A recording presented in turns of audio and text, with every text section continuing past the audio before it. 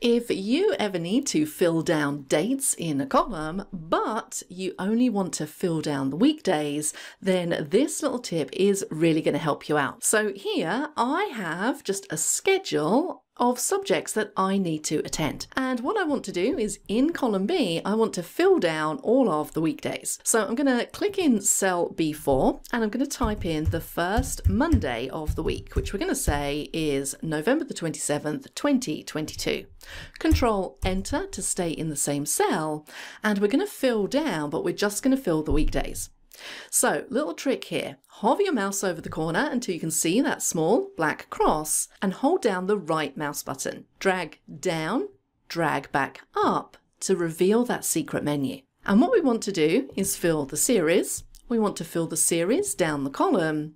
It's a date, but we only want to fill the weekdays.